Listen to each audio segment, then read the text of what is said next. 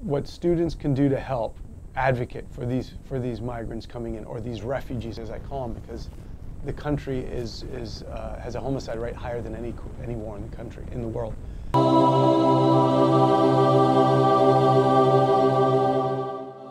So what can we do? And I get this question a lot. What can we do as U.S. citizens, as people that are very aware of the situation? What's the moral thing to do? Well, what I tell people to do and what I do when I come to the States: meet your local representatives, meet with them.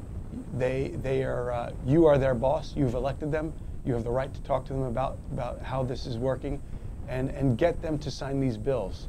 I mean, we're only going to make this immigration reform work if the system is there and these congressmen understand what's going on.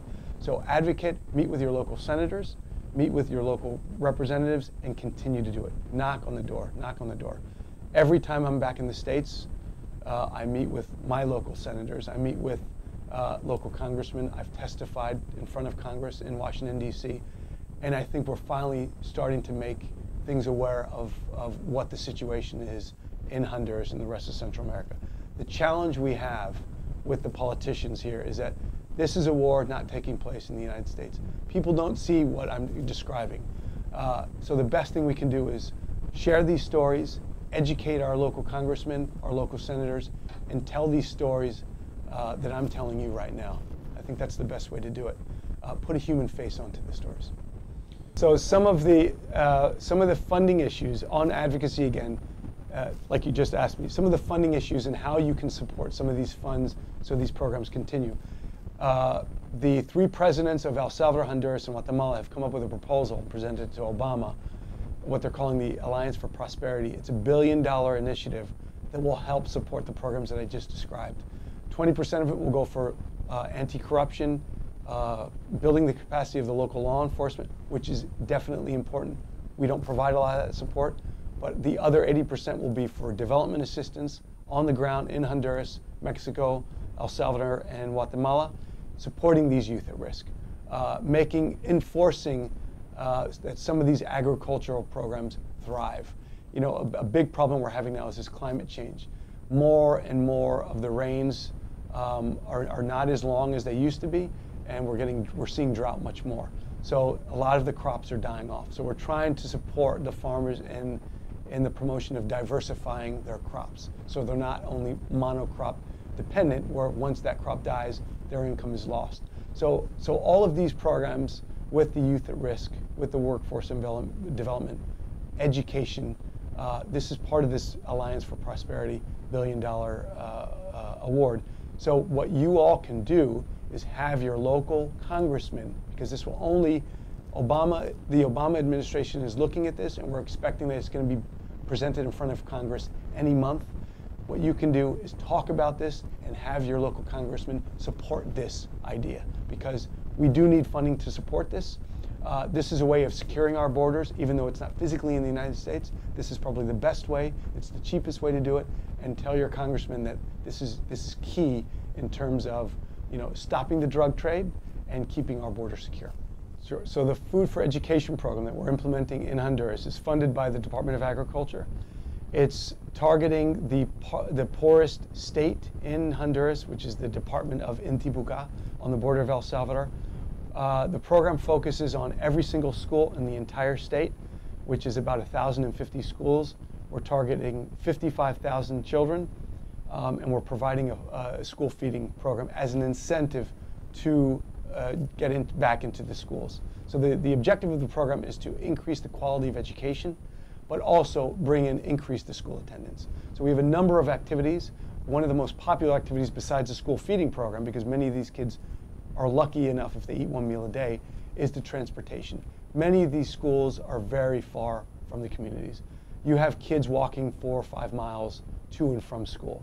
Obviously this poses a risk for the girls. So what this transportation activity has done is it increased the enrollment overall 90% in the schools, and it's increased girls' attendance by over 100%.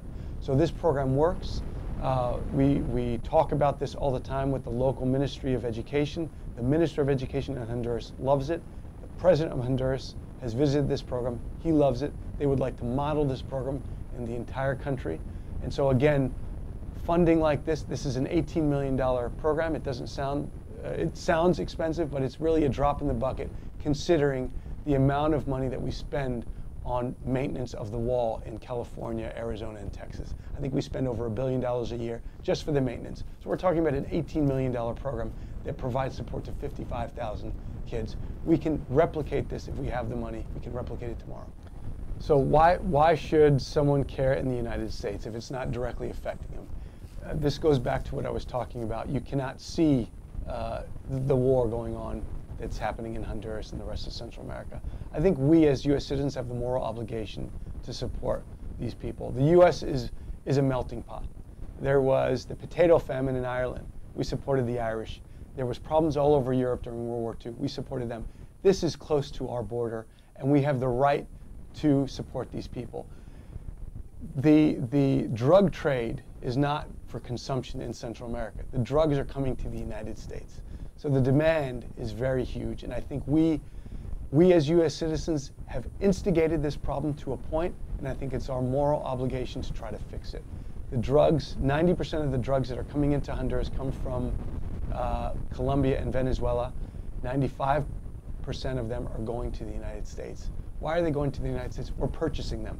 So if we can do something, so a lot of this war, a lot of the gang activity, the narco trade is because of the U.S. demand for cocaine and marijuana and the other pills that are coming in from Central America. So you ask me why should we care? Well, we're part of this problem.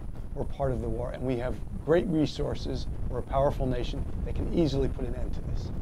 So a big misconception that I'm hearing is that these Central Americans, these Mexicans are coming to steal my job. Well, first of all, no one wants to leave home. And the reality on the ground is that they're leaving to save their life, or they're leaving to save their children's life. They will probably be killed if they stay in their countries, and that's the reality. They're not taking this dangerous 20-day trek, risking their life to take someone's job. They're trying to make their countries and their families better off. They're trying to save lives. So I guess the biggest misconception that I'm hearing is that these Hondurans are coming in and stealing my work. They're doing jobs that Americans wouldn't take. They're working extremely hard for a reason. They're working to save the lives of their family members. They're working to save the lives of their colleagues in the countries where they come from. And that really is the reality, and there's no other myth around that.